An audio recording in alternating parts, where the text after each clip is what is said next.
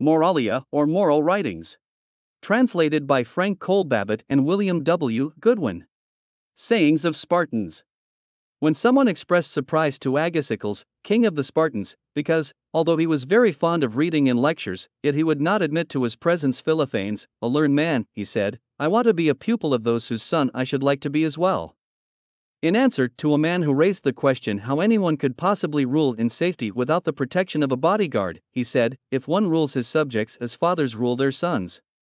Agesipolis, son of Cleombrotus Agesipolis, son of Cleombrotus, when somebody said that Philip in a few days had razed Olynthus to the ground, said, by heaven, he will not build another like it in many years. When someone else remarked that he while king had been made hostage with those in the prime of life, and not their children were their women, he said, that is but just, for it is good that we ourselves should bear the consequences of our own mistakes. When he wished to send for some dogs from home, and some said, there is no such export permitted from there, he said, nor was there of men before this, but now it has been done. Agesipolis, son of Pausanias Agesipolis, the son of Pausanias, when the Athenians offered to accept the city of Megara as arbitrator regarding some complaints which they had each against the other, said, it is a shame, men of Athens, that those who have held the hegemony of the Greeks should know less about justice than the Megarians. Agis, son of Archidamus, once upon a time, the Ephors said to Agis, the son of Archidamus, take the young men and march against the country of this man here. He will himself guide you to its citadel. And how, sirs, said Agis, is it right to entrust so many youths to a man who is betraying his own country? Being asked what form of instruction was most in vogue in Sparta, he said, knowledge of how to rule and to be ruled. He said that the Spartans did not ask how many are the enemy, but where are they. When, at Mantinea, he was not permitted to risk a decisive battle with the enemy, who outnumbered his men, he said, he who would rule over many must fight with many. When someone inquired how many Spartans there were, he said, enough to keep all bad men away. As he was going about among the walls of the Corinthians and observed that they were high and towering and vast in extent, he said, what women live in that place?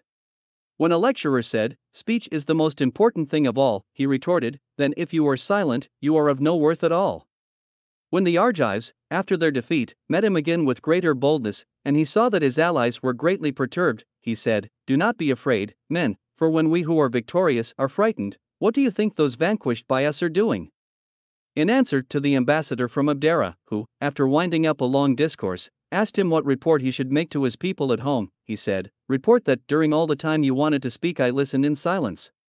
When some commended the people of Elis because they were very just in conducting the Olympic Games, he said, what great or marvelous accomplishment is it if they practice justice on one day only in 4 years? In answer to those who said that some members of the other royal house were jealous of him, he said, so then, their own ill fortune will make them miserable, and, besides that, the good fortune of myself and of my friends. When someone proffered the advice that they ought to give a passageway to those of the enemy who were fleeing, he said, and how, if we do not fight those who because of cowardice are fleeing, shall we fight those who because of bravery stand their ground? When someone brought forward a plan for the freedom of the Greeks, which, while not lacking idealism, was difficult to put into practice, he said, your words, my friend, need the backing of power and money.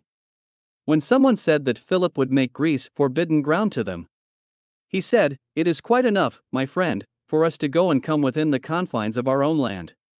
An ambassador who had come from Perinthus to Sparta made a long harangue, and when he had stopped speaking and asked Agis what report he should make to the people of Perinthus, Agis said, what else except that it was hard for you to stop speaking, and that I said nothing? He came alone on an embassy to Philip, and when Philip exclaimed, what is this? Have you come all alone? He said, yes, for I came to only one man. When one of the elderly men said to him in his old age, inasmuch as he saw the good old customs falling into desuetude, and other mischievous practices creeping in, that for this reason everything was getting to be topsy-turvy in Sparta, Agis said humorously, things are then but following a logical course if that is what is happening, for when I was a boy, I used to hear from my father that everything was topsy-turvy among them, and my father said that, when he was a boy, his father had said this to him, so nobody ought to be surprised if conditions later are worse than those earlier, but rather to wonder if they grow better or remain approximately the same. Being asked how one could be a free man all his life, he said, by feeling contempt for death. The younger Agis, when Demade said that the jugglers who swallow swords use the Spartan swords because of their shortness, retorted, but all the same the Spartans reached their enemies with their swords. In answer to a base man who asked repeatedly who was the best Spartan, he said, "The one most unlike you." The last Agis, the last of the kings of Sparta, was arrested as the result of treachery and condemned by the ephors without a trial. As he was being led away to the halter, he saw one of the officers weeping, and said, "Stop your weeping for me, man. For in spite of my being put to death in such defiance of law and justice, I am superior to those who are taking my life." With these words, he willingly offered his neck for the noose. Acritatus, when his parents claimed it was his duty to cooperate with them in some unjust action, spoke in opposition up to a certain limit. But when they insisted, he said, "While I was with you, I had not the slightest idea of justice, but since you have surrendered me to our country and its laws, and, besides, have had me instructed in justice and honorable conduct so far as lay in your power, I shall try to follow these rather than you. And since your wish is for me to do what is best, and since what is just is best both for a private citizen, and much more so for a ruler, I will do what you wish, but as for what you propose I shall beg to be excused." Alcamenes, son of Alcamenes, the son of Teleclus, when somebody inquired how a man could best keep a kingdom secure, said, if he should not hold his own advantage too high. When another person sought to know the reason why he did not accept gifts from the Messenians, he said, "Because if I took gifts, it would be impossible to maintain peace with impartial regard for the laws." When someone said that he lived a straitened life while possessed of plenty of property, he said, "Yes, for it is a noble thing for one who possesses much to live according to reason and not according to his desires." Anaxandridas, the son of Leo, in answer to a man who took much to heart the sentence imposed upon him of exile from the country, said, "My good sir, be not downcast at being in exile from your country but at being in exile from justice." To a man who told the ephors of things that were needful, but spoke at greater length than would have sufficed, he said, "My friend, in needless time you dwell upon the need." When someone inquired why they put their fields in the hands of the Helots, and did not take care of them themselves, he said, "It was by not taking care of the fields, but of ourselves, that we acquired those fields."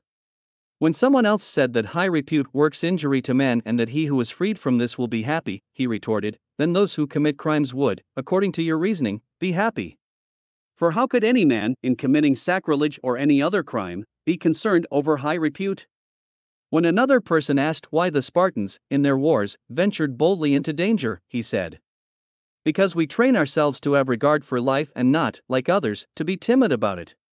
When someone asked him why the elders continue the trials of capital cases over several days, and why, even if the defendant is acquitted, he is nonetheless still under indictment, he said, "They take many days to decide, because, if they make an error in a capital case, there can be no reversal of the judgment, and the accused continues, perforce, to be under indictment of the law, because, under this law, it may be possible, by deliberation, to arrive at a better decision."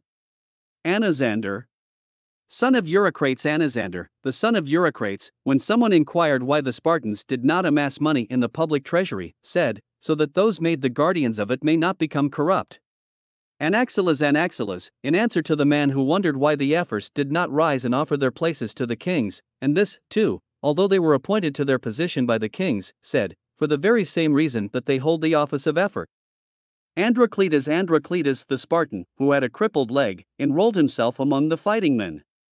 And when some persons were insistent that he be not accepted because he was crippled, he said, "But I do not have to run away, but to stay where I am when I fight the opposing foe." Antalcidas, when Androcletus was being initiated into the mysteries at Samothrace, he was asked by the priest what especially dreadful thing he had done during his life, and he replied, "If any such deed has been committed by me, the gods themselves will know it." In answer to the Athenian who called the Spartans unlearned, he said, "At any rate we are the only people who have learned no evil from you." When another Athenian said to him, "You must admit that we have many a time put you to rout from the Cephasus," he retorted, "But we have never put you to rout from the Eurotas." Being asked how anybody could best make himself agreeable to the people, he said, "If his conversation with them is most pleasant and his suggestions most profitable." When a lecturer was about to read a laudatory essay on Heracles, he said, "Why, who says anything against him?" When Agesilaus was wounded in battle by the Thebans, Androcletus said to his face, "You have your just reward for the lessons in fighting you have given to that people who had no desire to fight and no knowledge even of fighting." For it appeared that they had been made warlike by the continual campaigns of Agesilaus against them. He used to say that the young men were the walls of Sparta, and the points of their spears its boundaries. In answer to the man who sought to know why the Spartans use short daggers in war, he said, "Because we fight close to the enemy." Antiochus, when he was Ephor, hearing that Philip had given Messenians their land, asked if he had also provided them with the power to prevail in fighting to keep it. Arius, when some men commended, not their own wives, but certain wives of other men, said, "By heaven, there ought to be no random talk about fair and noble women, and their characters ought to be totally unknown save only to their consorts." Once upon a time, when he was passing through Selinus in Sicily, he saw inscribed upon a monument this elegiac couplet: "Here at Selinus these men, who tyranny strove to extinguish, brazen-clad Ares laid low, nigh to our gates were they slain." Whereupon he said, "You certainly deserved to die for trying to extinguish tyranny when it was ablaze, rather you ought to have let it burn itself out completely." Ariston, when someone commended the maxim of Cleomenes, who, on being asked what a good king ought to do, said, "To do good to his friends and evil to his enemies," Ariston said, "How much better, my good sir, to do good to our friends, and to make friends of our enemies."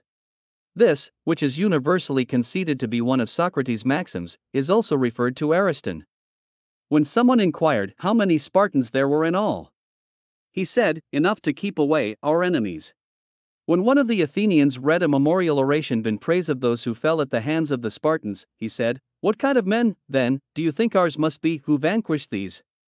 Archidamidas, in answer to a man who commended Charillus because he was gentle towards all alike, said, "And how could any man be justly commended if he be gentle towards the wicked?"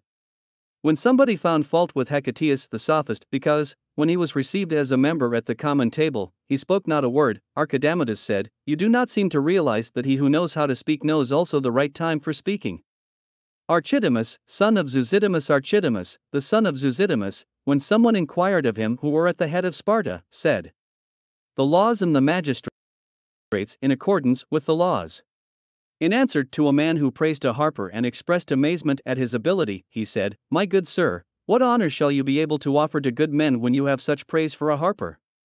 When someone, in introducing a musician to him, remarked, "This man is a good musician," he said, "and in this country of ours that man their rates as a good soup-maker," thus implying that there was no distinction between giving pleasure through the sound of instruments and giving it through the preparation of appetizing foods and soup. When somebody promised him to make the wine pleasant to the taste, he said, "What for? For more of it will be used, and it will make the men's eating together less beneficial." As he was establishing his camp hard by the city of Corinth, he saw hares start up from a spot near the wall. He said therefore to his fellow soldiers, "The enemy are ours." When two persons accepted him as arbiter, he took them to the sacred precinct of Athena of the Brazen House, and made them swear to abide by his decision. And when they had given their oaths, he said, "My decision, then, is that you are not to leave this sacred precinct before you compose your differences." When Dionysius, the despot of Sicily, sent costly raiment to Archidamus' daughters, he would not accept it, saying, "I am afraid that, if the girls should put it on, they would appear ugly to me." Observing that his son was fighting impetuously against the Athenians, he said, "Either add to your strength, or subtract from your courage." Archidamus, son of Agesilaus, the son of Agesilaus, when Philip, after the battle of Chaeronea, wrote him a somewhat haughty letter, wrote in reply, "If you should measure your own shadow, you would not find that it has become any greater than before you were victorious." Being asked how much land the Spartans controlled, he said, "As much as they can reach with the spear."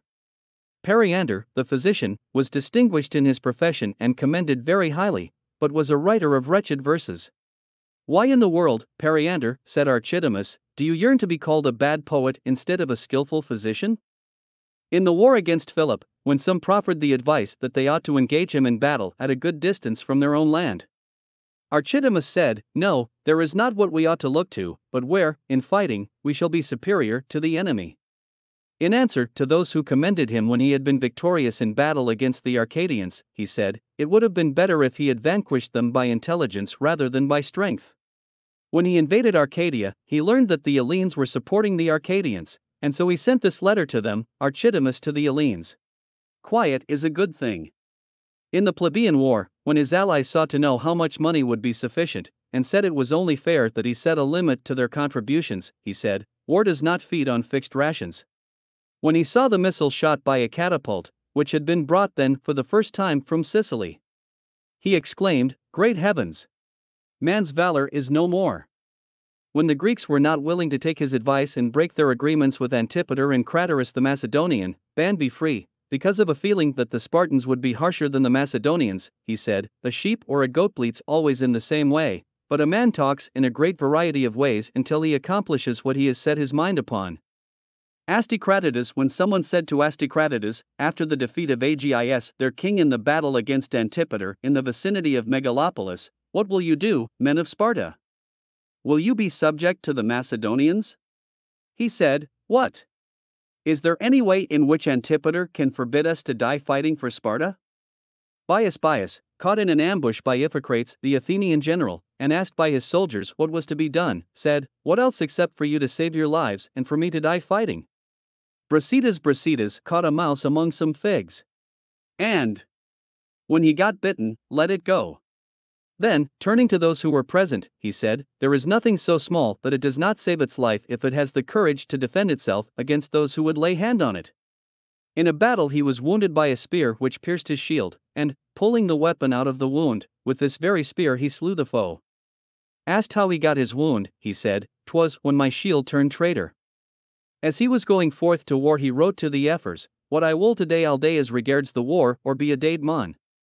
When it came to pass that he fell in trying to win independence for the Greeks who were living in the region of Thrace, the committee which was sent to Sparta waited upon his mother Argileones.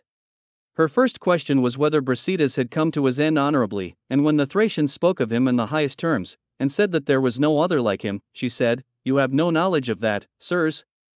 Being from abroad, for Brasidas was indeed a good man, but Sparta has many better than he was." Demonidas, being assigned to the last place in the chorus by the director, exclaimed, "Good! You have discovered, sir, how this place which is without honor may be made a place of honor."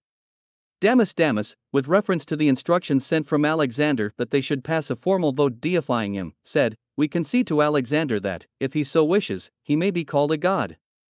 Demindus. When Philip invaded the Peloponnesus, and someone said, "There is danger that the Spartans may meet a dire fate if they do not make terms with the invader," Demindus exclaimed, "You poor womanish thing! What dire fate could be ours if we have no fear of death?" Dercyllidas, when Pyrrhus had his army near Sparta, was sent to him as ambassador, and when Pyrrhus stated that they must receive their king Cleonymus, or they would find out that they were no braver than any of the rest, Dercyllidas interrupted to say, "If this man is a god, we do not fear him, for we are guilty of no wrong, but if he is a man, he is surely not superior to us." Demaratus, when Orontes had talked to him rather haughtily and someone remarked, "Orontes has treated you haughtily," Demaratus said, "He has committed no fault against me, for it is those who talk to please that do harm, not those who talk with hatred at heart." When someone asked why they visited disgrace upon those among them who lost their shields, but did not do the same thing to those who lost their helmets or their breastplates, he said, "Because these they put on for their own sake, but the shield for the common good of the whole line." As he was listening to a musician, he said, "He seems to do his silly task fairly well." In a council meeting he was asked whether it was due to foolishness or lack of words that he said nothing. "But a fool," said he, "would not be able to hold his tongue."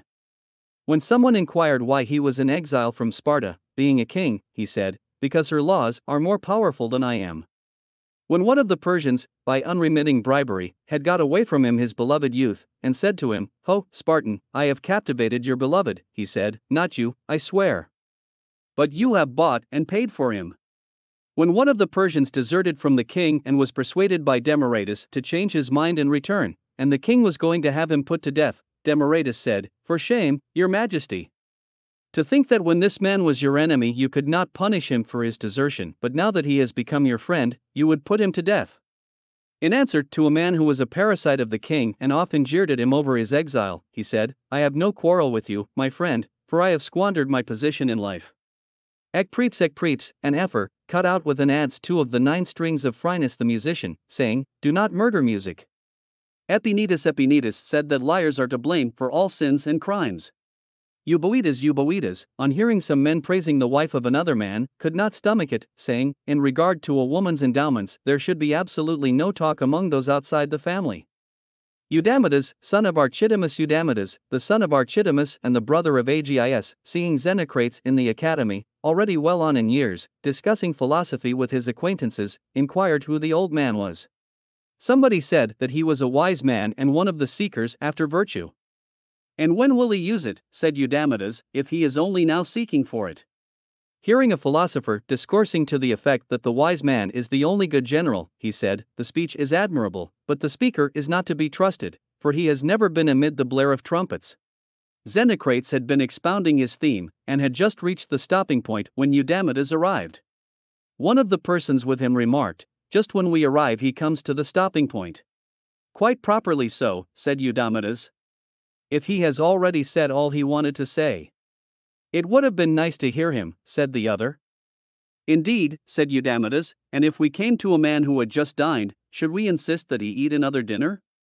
Someone inquired why, when the citizens professed to be all for war against the Macedonians, he himself decided in favor of keeping the peace. He replied, "Because I do not need to prove that they are lying." When another man brought up their brave successes against the Persians, and was urgent for the war, Eudamidas said, "You do not seem to realize that your proposition is the same as fighting 50 wolves after overcoming 1,000 sheep." When a certain musician made a great hit, they asked Eudamidas what he thought of the man, and he replied, "He has great power to charm in a trifling matter." When someone praised Athens, he said, "And who could praise that city deservedly, towards which nobody has ever felt any affection for having been made a better man by it?" When a man from Argos said that the Spartans became more unscrupulous on going abroad and being out of the control of their long-established laws, he said, "But you, when you come to Sparta, do not become worse, but better." When Alexander caused proclamation to be made at Olympia that all exiles might return to their own land, save only the Thebans, Eudamidas said, "The proclamation for you, men of Thebes, is unfortunate, but very complimentary, for it is you only that Alexander fears." Being asked for what purpose they offered sacrifice to the Muses before hazardous ventures, he said, "So that our deeds may find good words."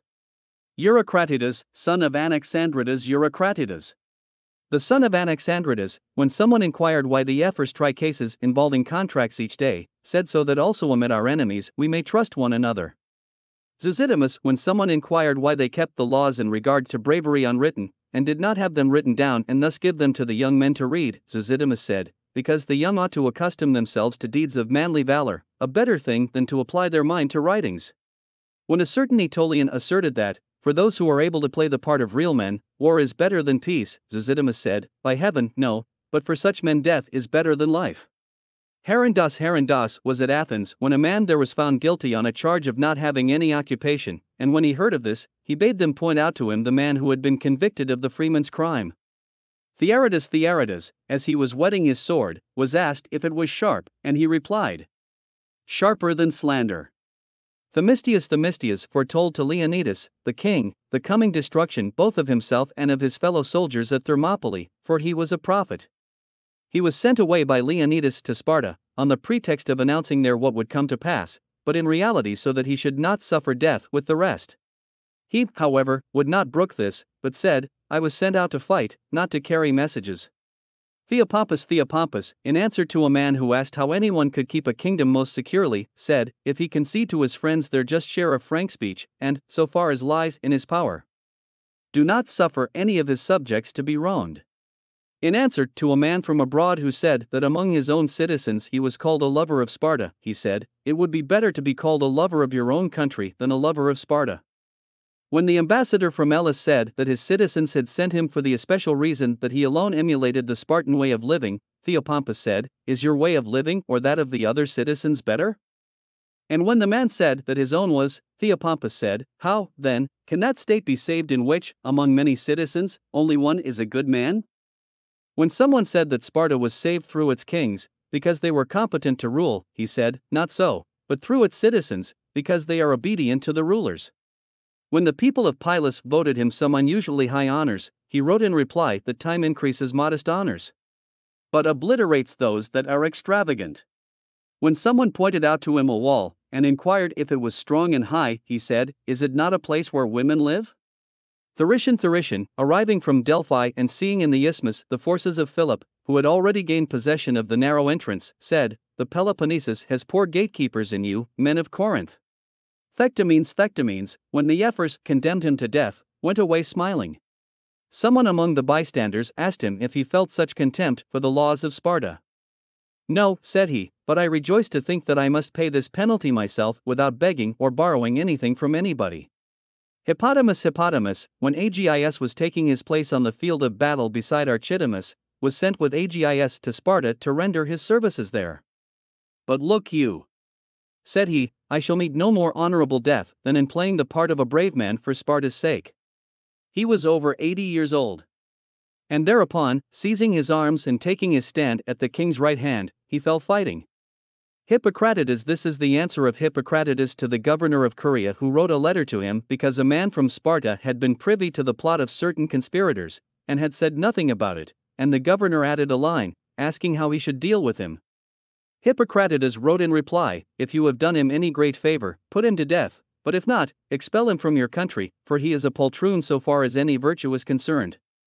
When a youth with a lover in attendance met him one day, and turned color, he said, You ought to walk with persons such that when you are seen with them you shall keep the same complexion. Callicratidas, an admiral.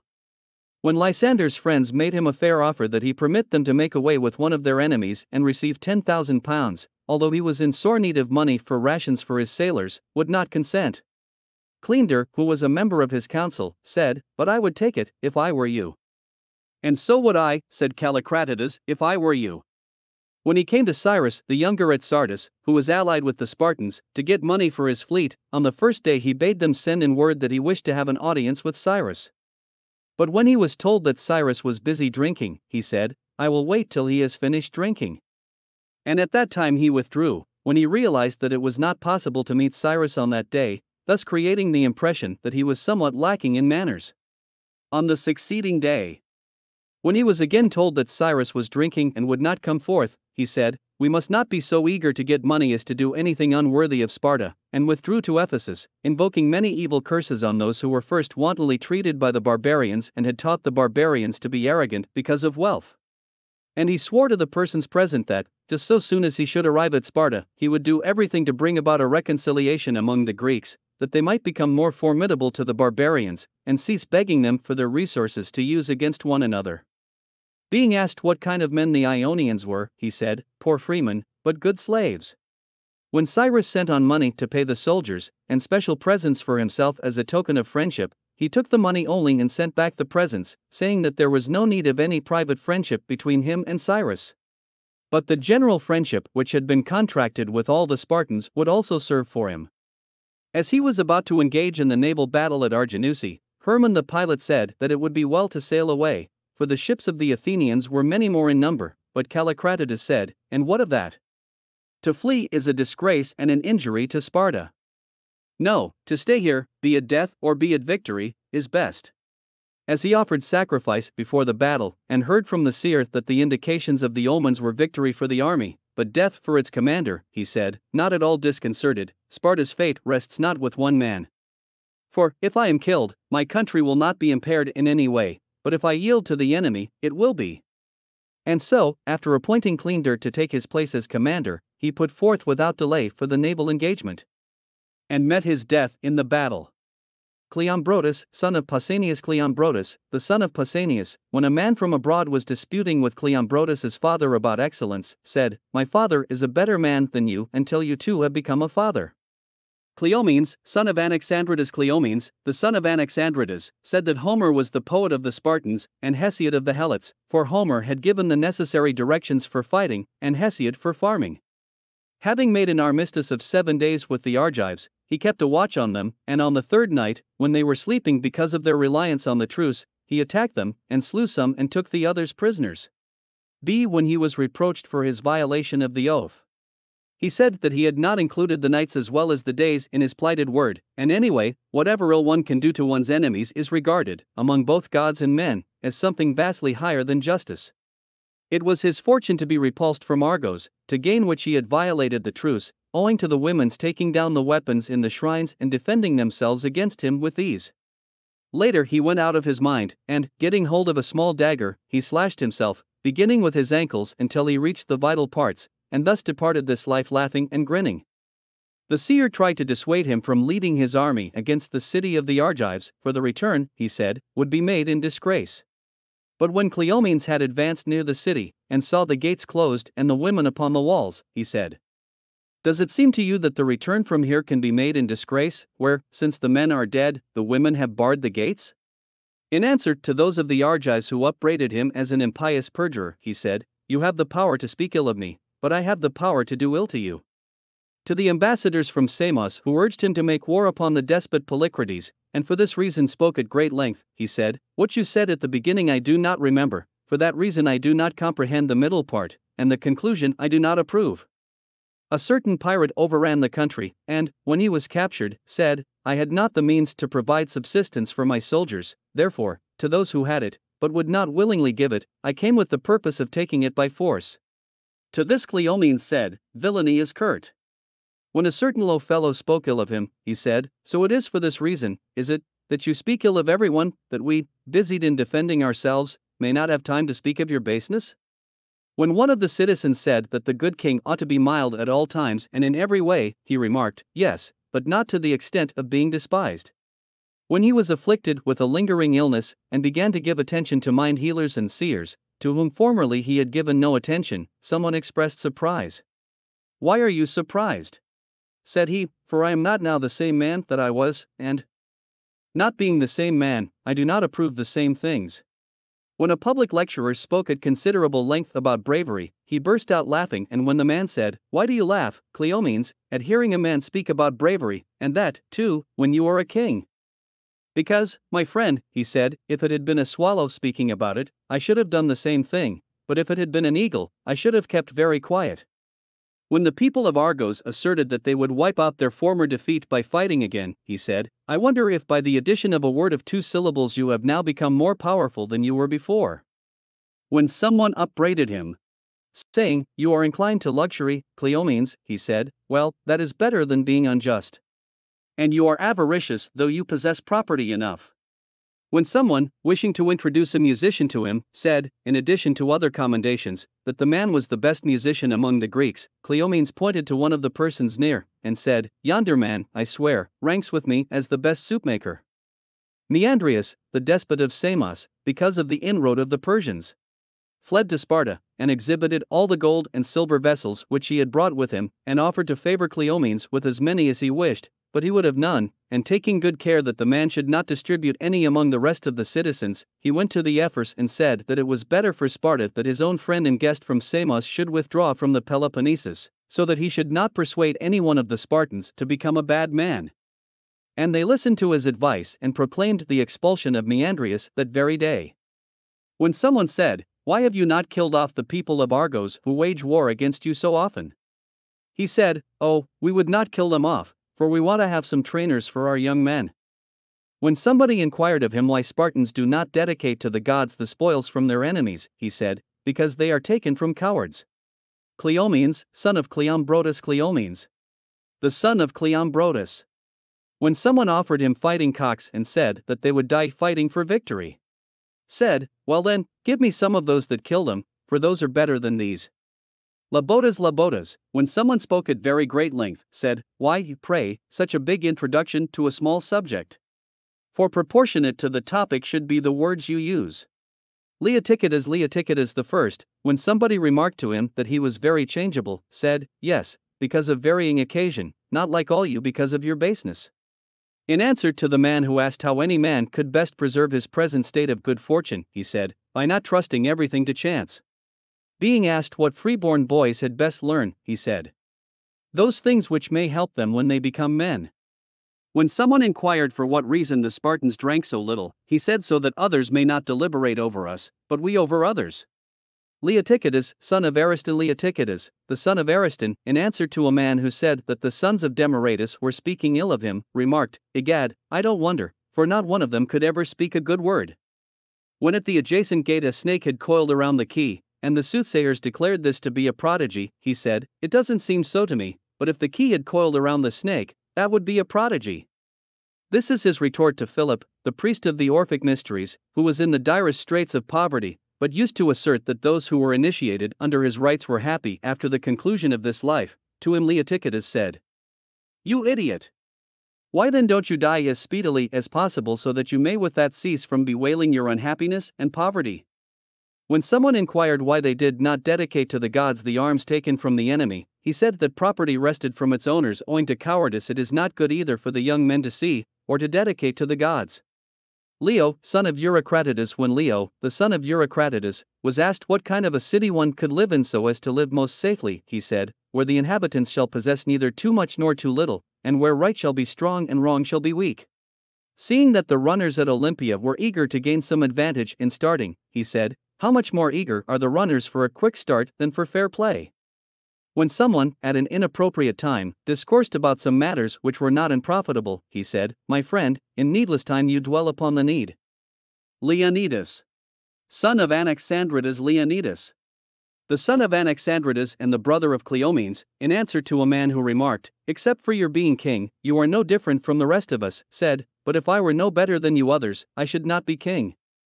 His wife Gorgo inquired, at the time when he was setting forth to Thermopylae to fight the Persian, if he had any instructions to give her, and he said, to marry good men and bear good children. When the Ephors said that he was taking but few men to Thermopylae, he said, too many for the enterprise on which we going. And when again they said, hey, ye decided today ought else save to keep the barbarians from getting by. Nominally that, he said, but actually expecting to die for the Greeks. When he had arrived at Thermopylae, he said to his comrades in arms, they say that the barbarian has come near and is comin' on while we are wasting time. Truth, soon we shall either kill the barbarians, or else we are bound to be killed ourselves. When someone said, because of the arrows of the barbarians it is impossible to see the sun, he said, won't it be nice, then, if we shall have shade in which to fight them? When someone else said, they are near to us, he said, then we also are near to them. When someone said, Leonidas, are you here to take such a hazardous risk with so few men against so many? He said, if you men think that I rely on numbers, then all Greece is not sufficient, for it is but a small fraction of their numbers, but if on men's valor, then this number will do. When another man remarked the same thing, he said, in truth I am taking many if they are all to be slain. Xerxes wrote to him, it is possible for you, by not fighting against God but by ranging yourself on my side, to be the sole ruler of Greece. But he wrote in reply, if you had any knowledge of the noble things of life, you would refrain from coveting others' possessions, but for me to die for Greece is better than to be the sole ruler over the people of my race. When Xerxes wrote again, hand over your arms, he wrote in reply, come and take them.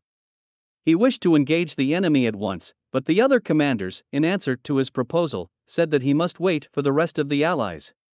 Why, said he, are not all present who intend to fight? Or do you not realize that the only men who fight against the enemy are those who respect and revere their kings? He bade his soldiers eat their breakfast as if they were to eat their dinner in the other world. Being asked why the best of men prefer a glorious death to an inglorious life, he said, because they believe the one to be nature's gift but the other to be within their own control. Wishing to save the lives of the young men, and knowing full well that they would not submit to such treatment, he gave to each of them a secret dispatch, and sent them to the Ephors. He conceived the desire to save also 3 of the grown men, but they fathomed his design, and would not submit to accepting the dispatches. One of them said, I came with the army, not to carry messages, but to fight, and the second, I should be a better man if I stayed here, and the third, I will not be behind these, but first in the fight. Lachagus, the father of Polyenides and Siren, when word was brought to him that one of his sons was dead, said, I have known this long while that he was fated to die. Lysander, when Dionysius, the despot of Sicily, sent costly garments for Lysander's daughters, he would not accept them, saying that he was afraid that because of them his daughters would appear ugly rather than beautiful. But a little later, when he was sent as ambassador to the same despot from the same state, Dionysius sent to him 2 robes and bade him choose whichever one of them he would, and take it to his daughter, but Lysander said that she herself would make a better choice, and, taking them both, he departed. Lysander, who was a clever quibbler, and given to employing cunning deceptions to further most of his designs, counted justice as mere expediency, and honor as that which is advantageous. He said that the truth is better than falsehood, but that the worth and value of either is determined by the use to which it is put. In answer to those who blamed him because his carrying out most of his designs through deception, which they said was unworthy of Heracles, and gaining his successes by while in no straightforward way, he said laughing that where he could not get on with the lion's skin it must be pieced out with the skin of the fox. When others censured him for his violation of his oaths which he had made in Miletus, he said that one must trick children with knuckle bones, but men with oaths. He conquered the Athenians by a ruse at Egospotami, and by pressing them hard through famine he forced them to surrender their city, whereupon he wrote to the Ephors, Athens is taken. In answer to the Argives, who were disputing with the Spartans in regard to the boundaries of their land and said that they had the better of the case. He drew his sword and said, "He who is master of this talks best about boundaries of land." Seeing that the Boeotians were wavering at the time when he was about to pass through their country, he sent to them to inquire whether he should march through their land with spears at rest or ready for action. When a Megarian in the common council used plain words to him, he said, "My friend, your words need a city to back them." When the Corinthians had revolted and he was going through their country along by the walls and saw that the Spartans were reluctant to attack, a hare was seen leaping across a ditch, whereupon he said, "Are you not ashamed, men of Sparta, to be afraid of such enemies as these, who are so slack that hares sleep in the walls of their city?" As he was consulting the oracle in Samothrace, the priest bade him tell what was the most lawless deed that had ever been committed by him in his lifetime. Lysander asked, "Must I do this at your command or at the command of the gods?"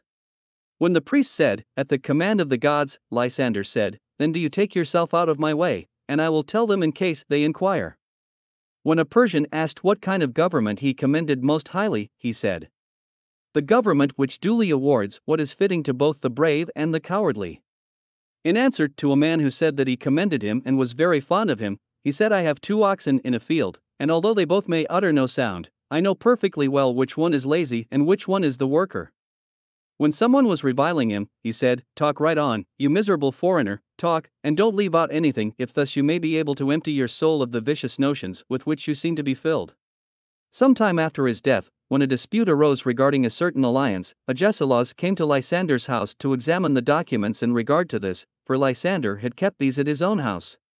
Agesilaus found also a book written by Lysander in regard to the government, to this effect, that the citizens should take away the kingship from the Eurypontids and the Agiads and put it up for election, and make their choice from the best men. So that this high honor should belong not to those who were descended from Heracles, but to men like Heracles, who should be selected for their excellence, for it was because of such excellence that Heracles was exalted to divine honors. This document Agesilaus was bent upon publishing to the citizens, and demonstrating what kind of a citizen Lysander had been in secret, and with the purpose also of discrediting the friends of Lysander.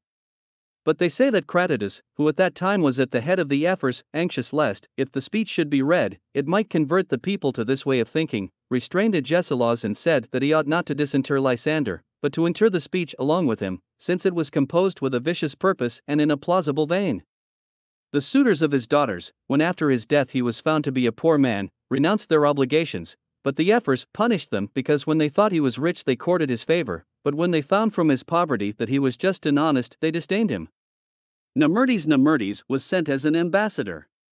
And when one of the people in that country congratulated him because he had many friends, he asked if this man had any sure means of testing the man of many friends, and when the other desired to learn, Nemertes said, "By means of misfortune." Nicander, when someone said that the Argives were speaking ill of him, said, "Well then, they are paying the penalty for speaking ill of the good." When someone inquired why the Spartans wore their hair long and cultivated beards, he said, "Because for a man his own adornment is the very beside and cheapest." When one of the Athenians said, "Nicander, you Spartans insist too much on your principle of doing no work," he said, "Quite true, we do not make work of this thing or that thing in your haphazard fashion." Panthoidas went on embassy to Asia, and when they pointed out to him a very strong wall he said, "By heaven, strangers, fine quarters for women." When the philosophers in the academy were conversing long and seriously, and afterwards some people asked Panthoidas how their conversation impressed him, he said, "What else than serious? But there is no good in it unless you put it to use." Pausanias, the son of Pausanias, son of Cleombrotus, at the time when the people of Delos were asserting their rightful claims to the island against the Athenians, and said that according to the law which prevailed among them there were no births and no burials in the island, said, "How can this be your native land in which no one of you has ever been born nor shall ever be hereafter?"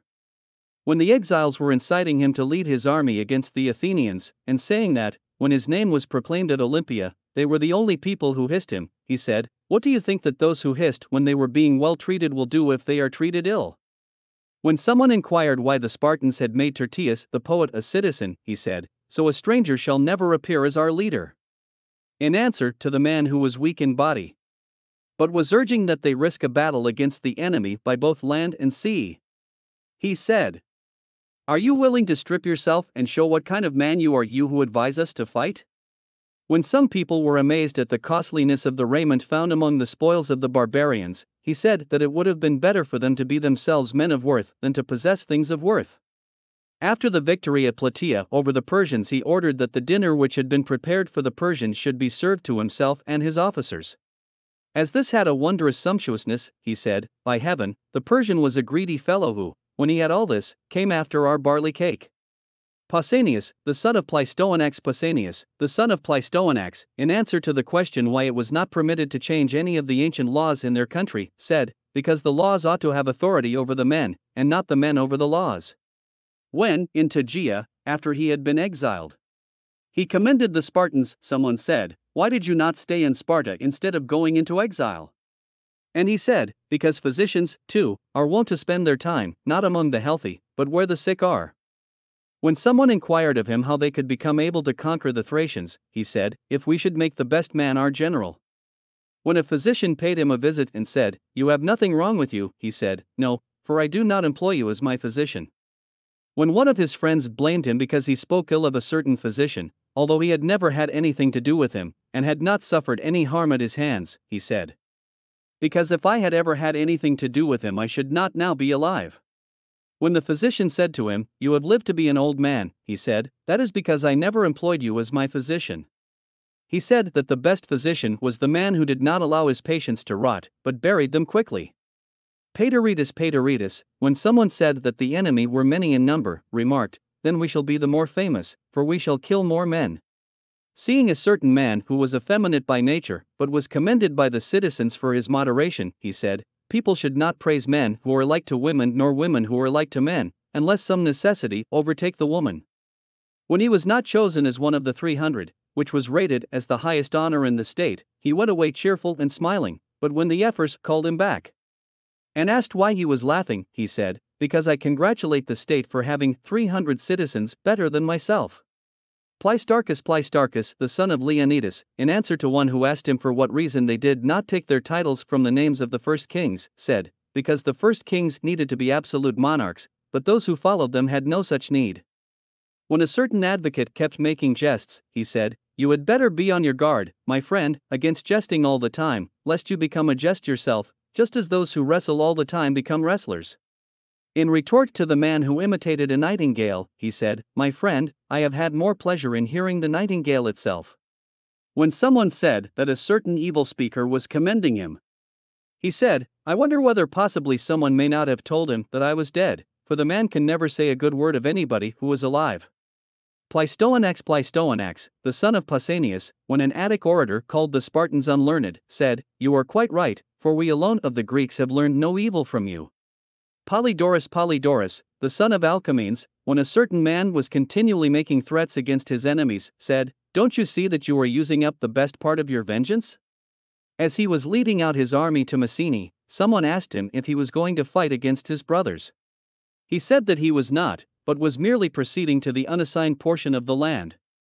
The Argives, after the battle of the 300, were again overcome with all their forces, in a set battle, and the allies urged Polydorus not to let slip the opportunity, but to make a descent upon the enemy's wall and capture their city, for this, they said, would be very easy, since the men had been destroyed and the women only were left.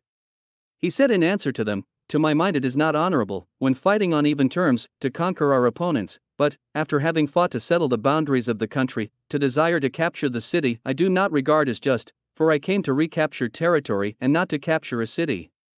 Being asked why the Spartans risked their lives so bravely in war, he said, because they have learned to respect their commanders and not to fear them. Polycratidas was sent, along with others, as ambassador to the king's generals. And when these asked whether they were there as private citizens or had been sent as public representatives, he said, if we succeed, public, if not, private. Phoebidas, before the hazardous engagement at Leuctra, when some remarked that this day would show the brave man, said that the day was worth much if it had the power to show the brave man. The story is told that Su, being besieged by the Clitorians in a rugged and waterless stronghold, agreed to give up to them the land which he had captured by the spear if all the men with him should drink from the neighboring spring.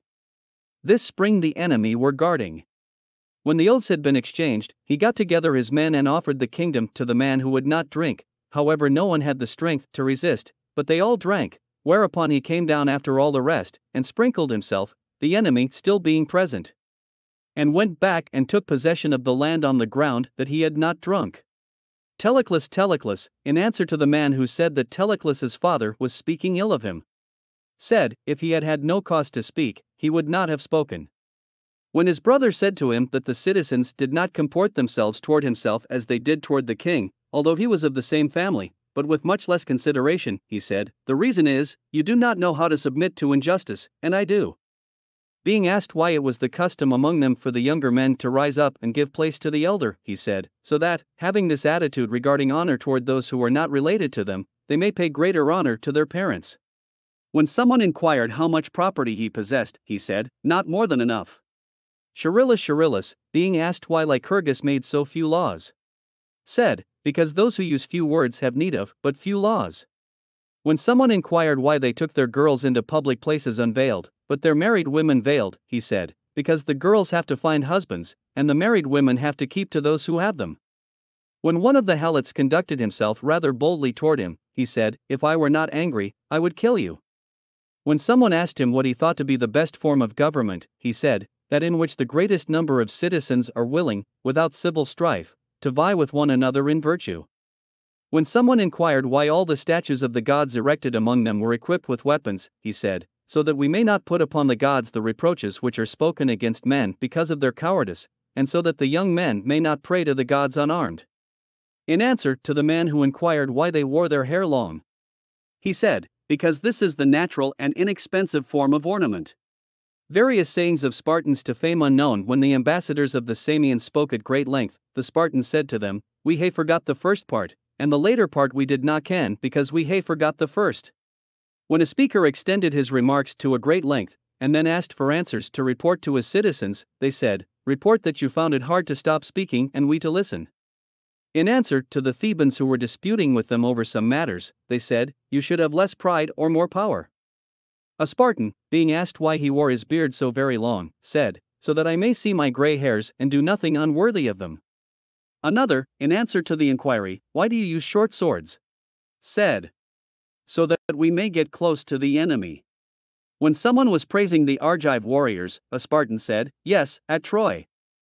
Another, being told that some people after dining are forced to drink, said, what, and are they forced to eat also?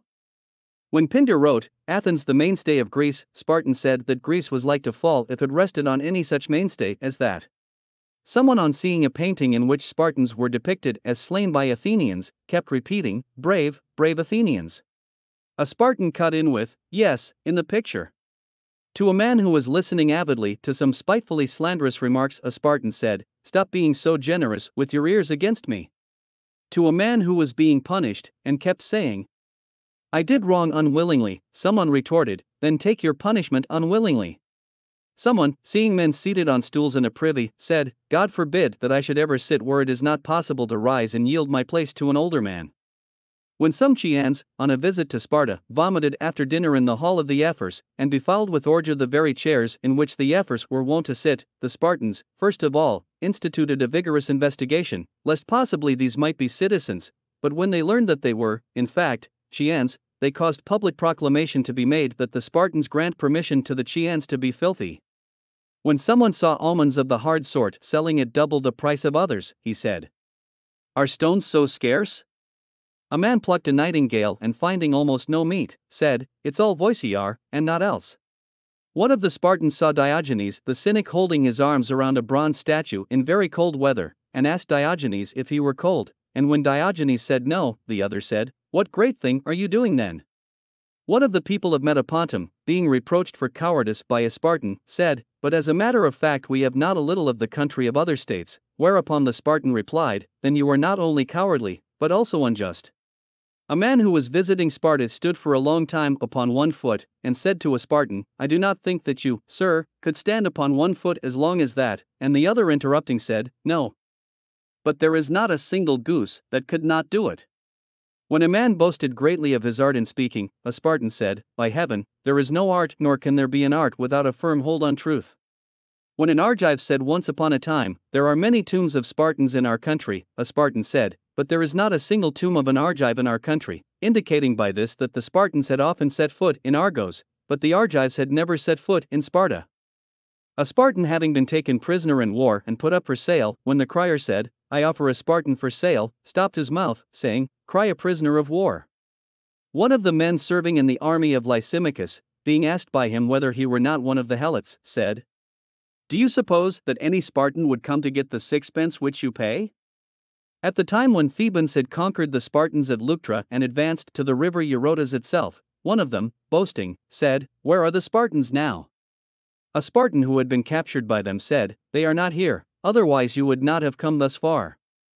At the time when the Athenians had surrendered their city, they declared it was only right that Samos should be left to them, but the Spartans said, "Do you, at a time when you do not even own yourselves, seek to possess others?"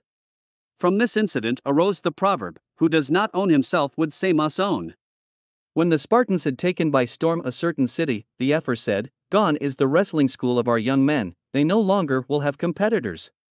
When their king promised to wipe out completely another city which, as it happened, had given much trouble to the Spartans, they would not allow it, saying, "You must not abolish nor remove the whetstone of our youth." They appointed no trainers to instruct in wrestling so that the rivalry might not be in skill, but in courage. This is the reason why Lysinorides, when he was asked how Charon had conquered him, said, "By his great resourcefulness." Philip wrote at the time when he entered their country, asking whether they wished that he should come as a friend or as a foe, and they made answer, "Neither."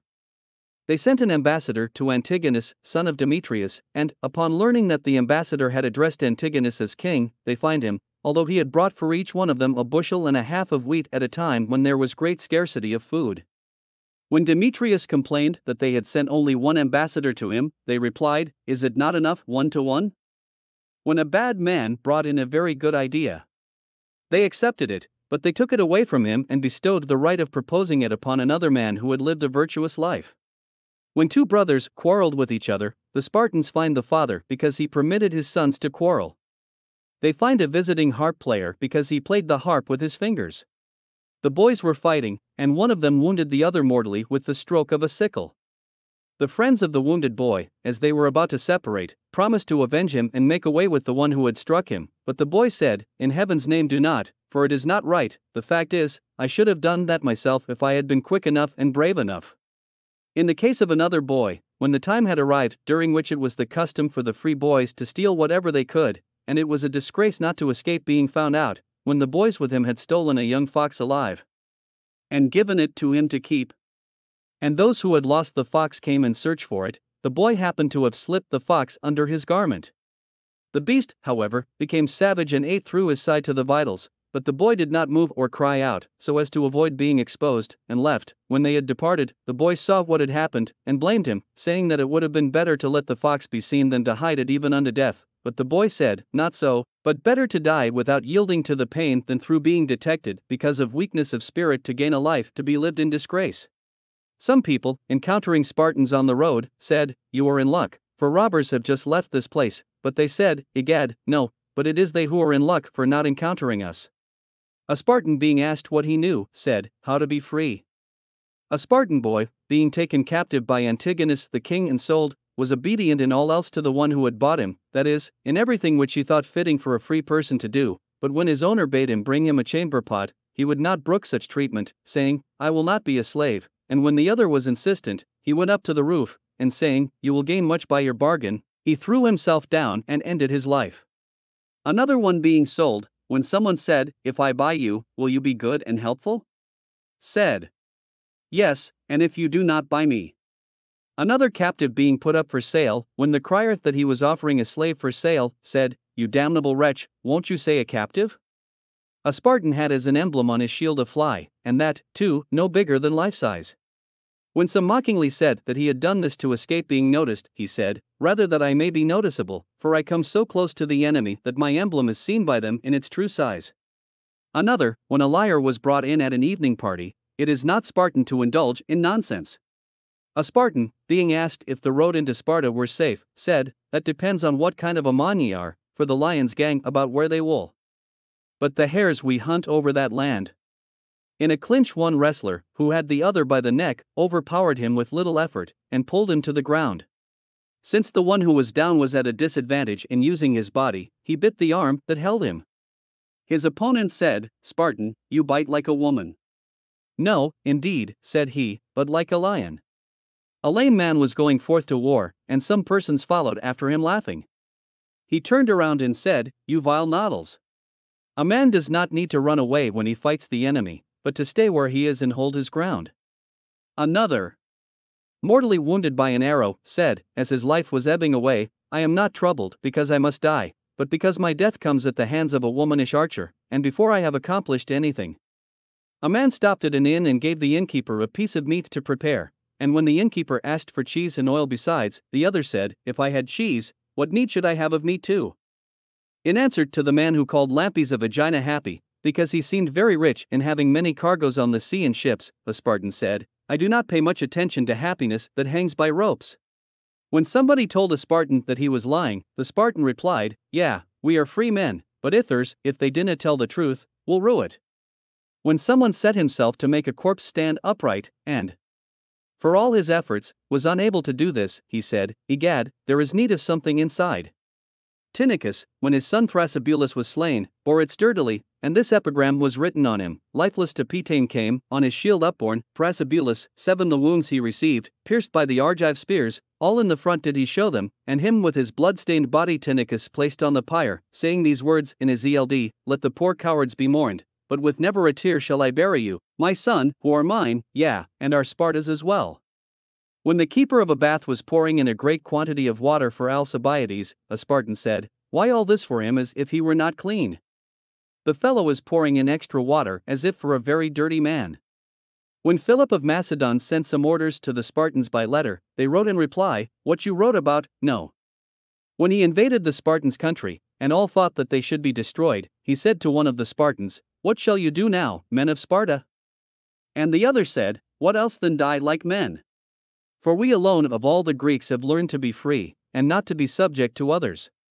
After the defeat of Agis, Antipater demanded 50 boys as hostages, but Eteocles, who was Ephor, said they would not give boys, lest the boys should turn out to be uneducated through missing the traditional discipline, and they would not be fitted for citizenship either. But the Spartans would give, if he so desired, either old men or women to double the number. And when Antipater made dire threats if he should not get the boys, the Spartans made answer with one consent, "If the orders you lay upon us are harsher than death, we shall find it easier to die." While the games were being held at Olympia, an old man was desirous of seeing them, but could find no seat. As he went to place after place, he met with insults and jeers, and nobody made room for him. But when he came opposite the Spartans, all the boys and many of the men arose and yielded their places. Whereupon the assembled multitude of Greeks expressed their approbation of the custom by applause, and commended the action beyond measure, but old man, shaking his head gray-haired and gray-bearded, and with tears in his eyes, said, "Alas for the evil days! Because all the Greeks know what is right and fair, but the Spartans alone practice it." Some say that the same thing happened at Athens also. It was at the time of the Panathenaic festival, and the people of Attica were teasing an old man in an unseemly manner, calling him to them as if they were intending to make room for him, and not making room if he came to them. When he had passed through almost all the spectators and came opposite the delegates of the Spartans, they all arose from where they were sitting and gave him place. The crowd, delighted, applauded the action with great approval, and one of the Spartans said, "Egad, the Athenians know what is right and fair, but do not do it."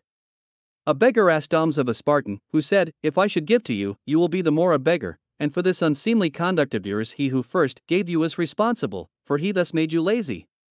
A Spartan, seeing a man taking up a collection for the gods, said that he did not think much of gods who were poorer than himself. A man who caught another in adultery with an ugly woman said, "Poor soul! What was your muckle need?" Another, listening to an orator rolling off long sentences, said, "Egad, but the man has courage, he twists his tongue well about no subject at all." One man who came to Sparta, and observed the honor which the young render to the old, said, "Only in Sparta does it pay to grow old."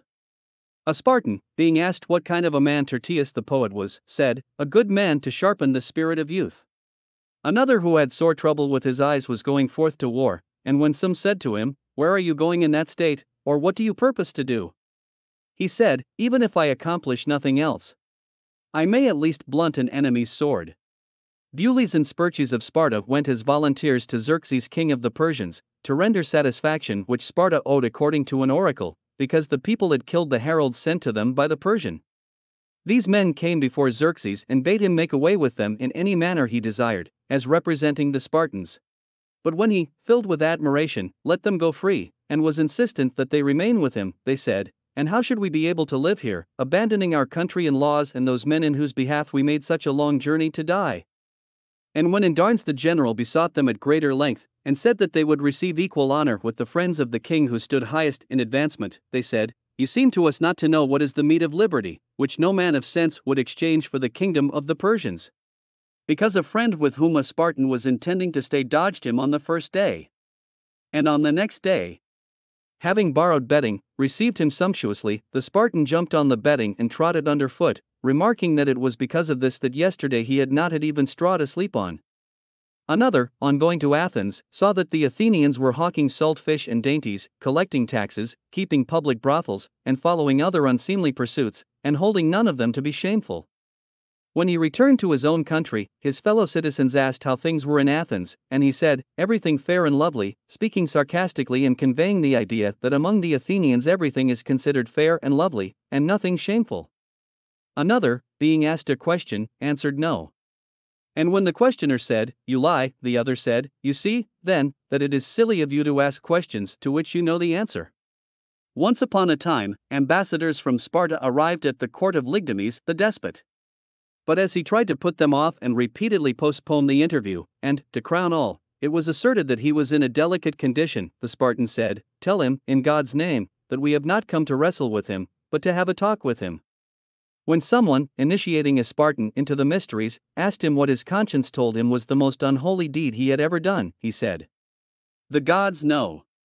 And when the other became even more insistent, and said, "It is absolutely necessary that you tell," the Spartan asked in turn, "To whom must I tell it? To you or to the god?" And when the other said, "To the god," the Spartan said, "You go away then." Another, passing by a tomb at night, and imagining that he saw a ghost, ran at it with uplifted spear, and, as he thrust at it, he exclaimed, "Where are you fleeing from me, you soul that shall die twice?" Another, having vowed to throw himself from the Leucadian cliff, went up and came down again after seeing the height. Being jeered at for this, he said, "I did not think my vow needed on either greater vow to day it." Another, in the thick of the fight, was about to bring down his sword on an enemy when the recall sounded, and he checked the blow. When someone inquired why, when he had his enemy in his power, he did not kill him, he said, "Because it is better to obey one's commander than to slay an enemy." Someone said to a Spartan who was defeated at Olympia, "Spartan, your opponent proved himself the better man." "No," said he, "not that, but more upsetting."